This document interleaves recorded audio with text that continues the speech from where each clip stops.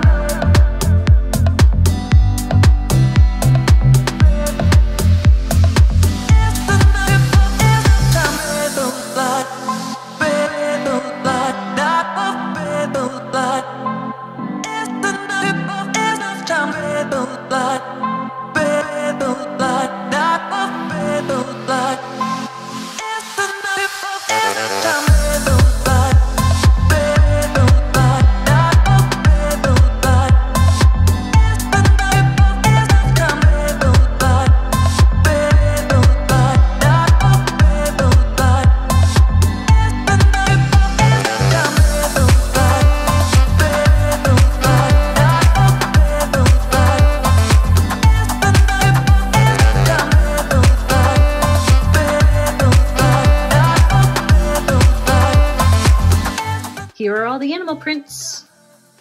These came out really cool. I can't wait to turn them into scrunchies.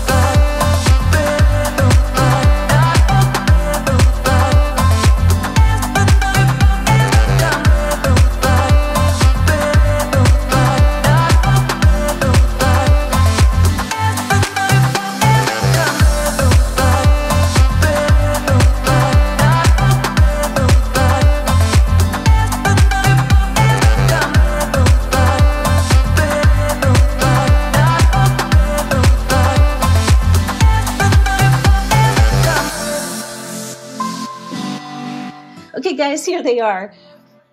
The finished animal print scrunchies. This is a light colored giraffe print.